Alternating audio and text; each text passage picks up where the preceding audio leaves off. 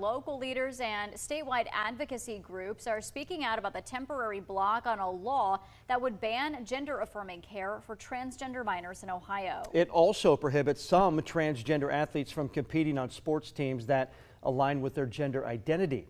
News reporter Grace Hewitt joins us live in the studio with what is next for that bill. Grace? This isn't the first time the bill has been blocked. Governor Mike DeWine vetoed this legislation, but the State House overrode that veto. Soon after, the American Civil Liberties Union of Ohio filed a lawsuit against the state. Both sides of the issue say they're fighting to protect children and families. House Bill 68 would prohibit Ohio children's hospitals from providing hormone replacement and puberty blockers to transgender minors. The healthcare piece of the legislation gaining national attention over the course of its journey in the State House, including the American Civil Liberties Union. The organization's Ohio branch going as far to file a civil rights lawsuit against the state.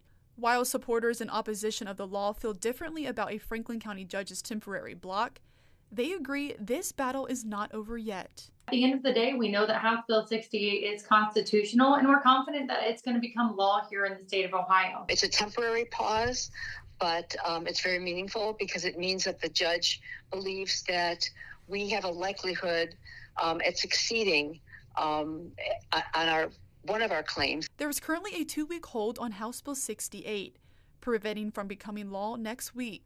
Proponents of the legislation say it is meant to keep children and families safe, but the ACLU says it could end up causing harm. It certainly is doing the opposite. It purports to protect children, but what it does is it takes away the possibility of families, parents and children making their own determinations of what medical care is appropriate for them. I've seen this happen in other states where the lower courts will find against us, or they'll put on a stay, and then it moves up to an upper court until it just finally gets to the court of final authority, and that's where we win. This is a marathon. This is not a sprint. We knew that from the day we first introduced the bill, and we're going to keep fighting for kids. The athletic piece of House Bill 68 only prohibits transgender women and girls from competing on women's sports teams, in public school leagues up to collegiate. At this time, it does not impact transgender men and boys who want to compete on men's teams. Despite the block, the bill's sponsors say the legislation is constitutional and aims to make sports fair for women and girls. But advocacy groups disagree. I think that will move forward very quickly because the bottom line is that women should compete on a level playing field, and it's unsafe and it's unfair for a biological male to compete in female-only sports.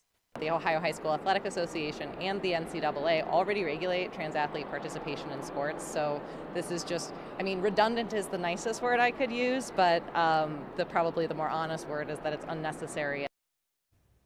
A Franklin County judge ruled on the 2-week block yesterday and could place another hold on House Bill 68 depending on how long the investigation into the case takes. In studio, Grace Hewitt, 2 News.